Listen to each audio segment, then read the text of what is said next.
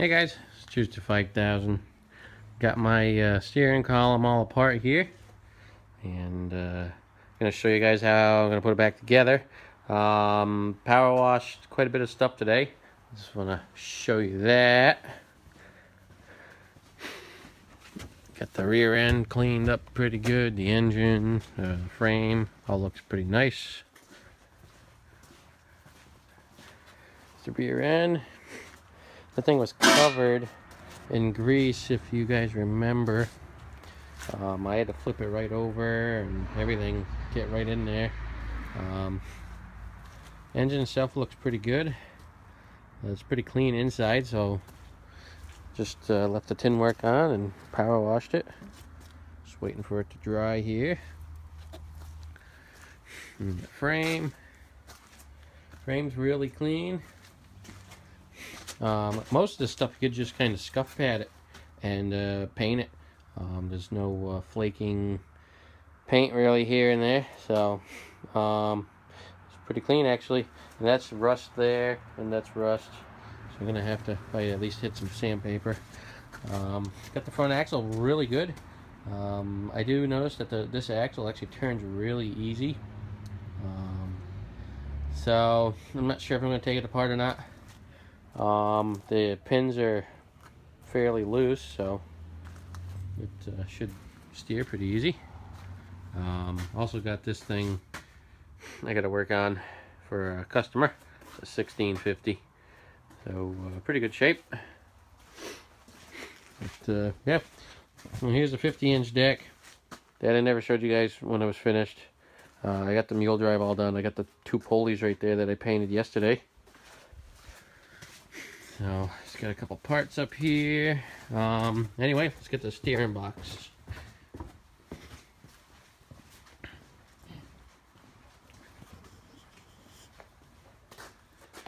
Alrighty, so Ross steering box here. So what we're gonna want to do first, dry this off some more. I got the inside pretty clean. I put it in the parts washer. Mainly for just this stuff, I use kerosene. That's what's in the parts washer, and works pretty good. Alrighty, so we got the actual housing here. Here's the steering shaft. You look at the worm gear.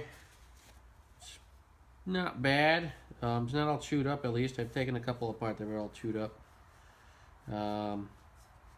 The bearing race, the upper one, still looks pretty good. I didn't pull it off, but it's on there good. So you can see that, and here's a couple of the races. This was obviously the bottom one because it's more pitted. Here's the top one. This one looks really good. You can tell the difference between the two ball bearing, these either cages or spacers or whatever you want to call them. You can see these are not nearly as shiny. These almost look brand new. This was obviously on the top, and this was on the bottom. So pretty much what I'm going to have to do here is just going to put it back together the same way. I'm not going to spend the money and just to put new ball bearings in the thing. So let's get this thing back together. Should be pretty simple. So first thing you want to do, we're going to take a little bit of grease here. A little bit of grease. It's that one.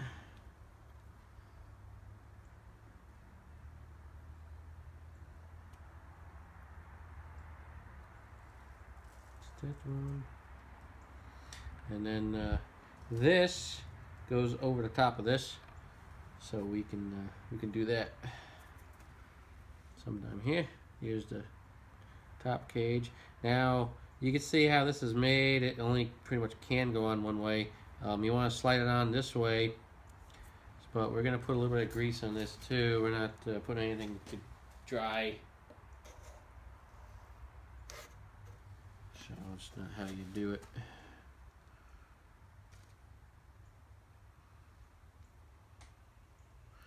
Alright, we got our bearing race down here. We're going to take this one, slide it right down to here. Got our other bearing race here. Slide that one or drop it down there. And then when this goes back on, they spin really good. I'm going to set it like that for right now. Some more grease here.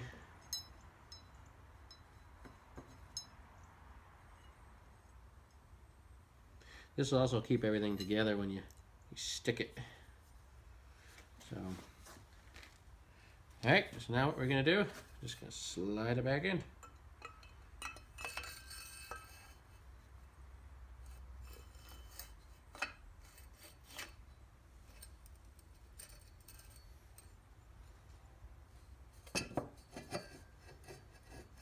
Okay. It'd be good if I had the bearing in the end of the cover here. Actually, that's one thing I should check before I put this back in. Let's do this first. Doesn't matter if it does this. All right. So this is what you want to do here. See the bearing? We gotta tighten that up a little bit here. This thing's obviously been way rounded out. It's already getting better.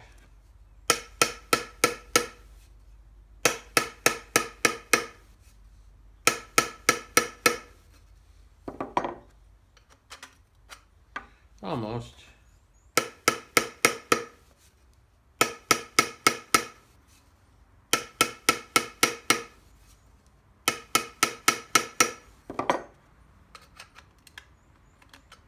Not bad. Not saying that's going to stay forever, but just had to shrink it a little bit. Alright, so now let's throw this back in here. Wish I had remembered that before.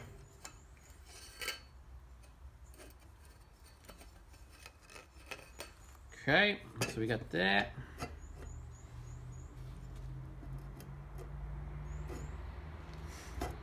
Here's the bottom inner race.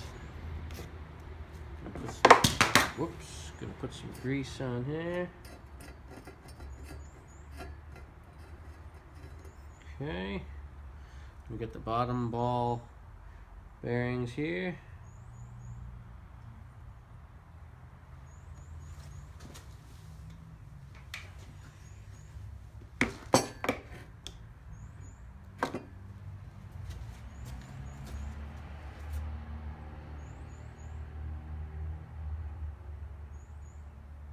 Alright, put this one on like this.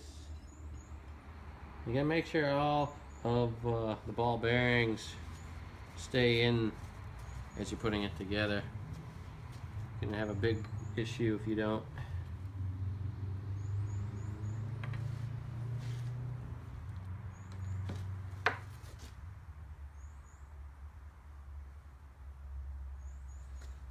Okay, there's that. There's my paper towel. Alright, next thing here. Here's the end cap. And then this race here sits in there. And basically, just thread it all together.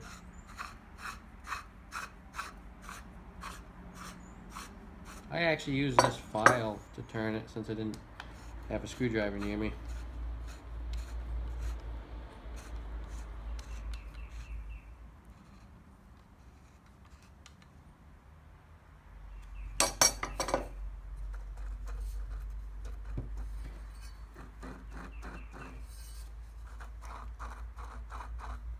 If those bottom bearings were better shape, this thing wouldn't be grinding nearly as bad, I don't think.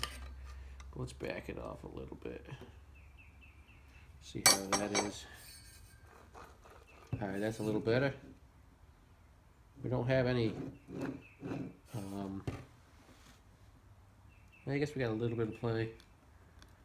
We should probably tighten that. So let's put this, this is like I said, a Cub Cadet bearing for the older Cubs with the 3/4 inch. That's better. So now we can keep this centered up here, and that thing turns pretty nice.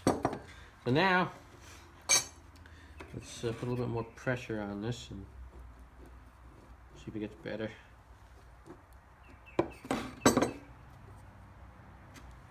I think we got what we got there. So we're gonna take a little cotter pin.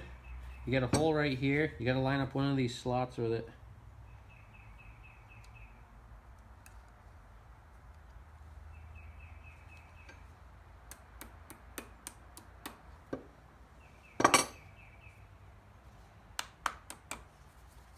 And then just pin that over.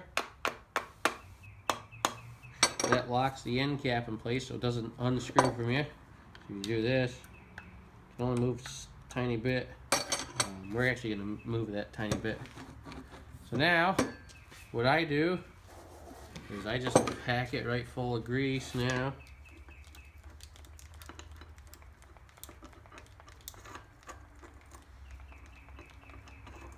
It's nice and new looking in there now. And then just turn this. Turn it back and forth, and just keep filling it in.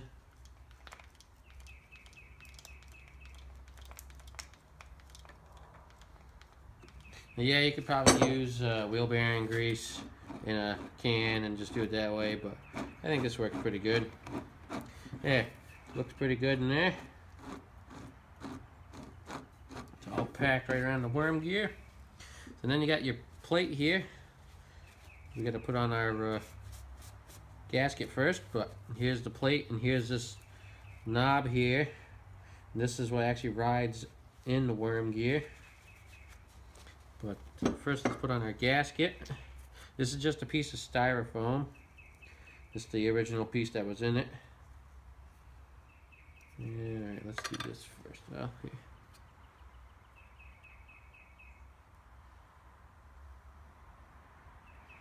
Do that. Seal a little better.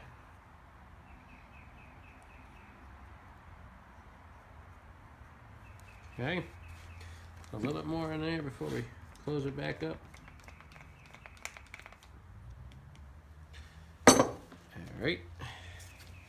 Now this rod here goes into this hole. Probably a little bit of grease in that as well.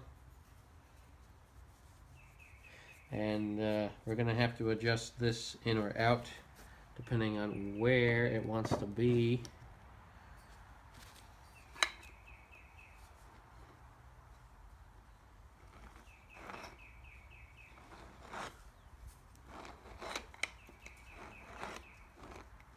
Okay, so we're going to flip it over.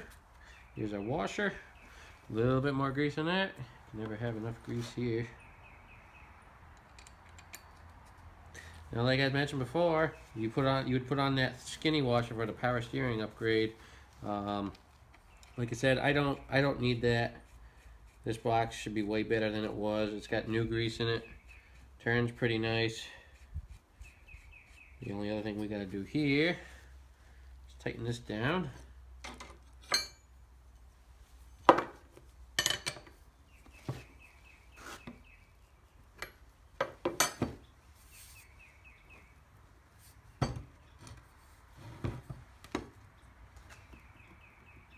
A little bit of play.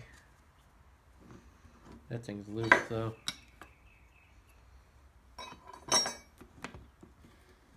You want to be able to turn it by hand. You don't want it to be too tight because you'll never be able to turn it. We don't have much play here. We can use a little bit. Does this fit? Yep. Same thing with the file. So you don't want to go too tight. It will never turn with the steering wheel. But You don't want it to be too loose. The only way to tighten it up is to either turn these nuts in or turn this in. You can see we still got some play here, so we're going to take this and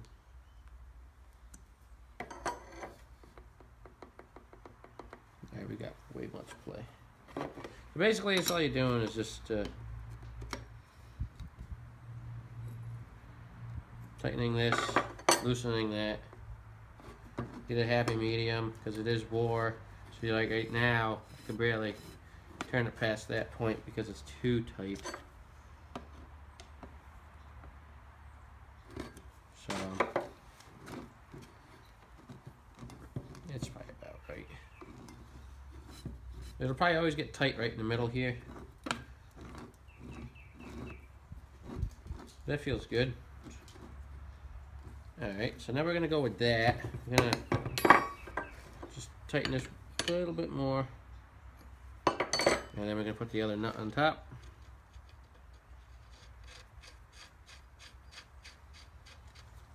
Check it one more time here.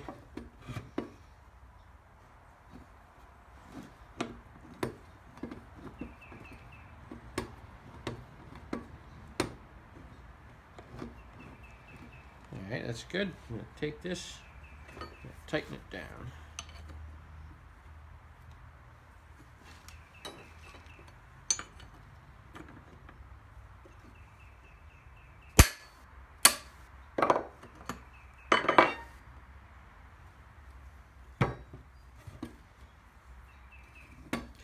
Probably going to need another wrench to do that better.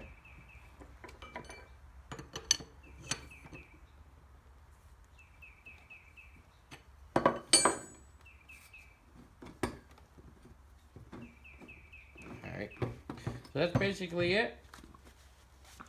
Actually really not that hard. So you got, you know, a few pieces in there, a few ball bearings. You get the bearing up top, which I used to replace the old plastic bushing. I guess that's what it would have been. But yeah, it works pretty good. Like I said, it does get a little bit tight right at the middle, so it'll work in though. Right there is where it gets tight, but you can turn it by the end here. Once you get the steering wheel on it, you'll have plenty of leverage, and it'll wear in as you go. But yeah, not bad. At least I didn't have to buy nothing. I know these steering boxes can get really pricey, and if you're gonna go through the tractor, it's a good idea to take this apart, or at least take off this plate and look in there and see what's in there. If it's been greased and it looks fine, that's one thing, but this one looked like it had dirt in there because the grease was so old, and that wasn't gonna work. So turns like a dream now. So any questions you guys got, let me know. And when I go to paint this up, I'm gonna leave this aluminum color just like they had it, and just tape it off and paint this black, and we should be in business. So alright guys, thanks for watching. Oops. Any questions, let me know, and we'll see you next time.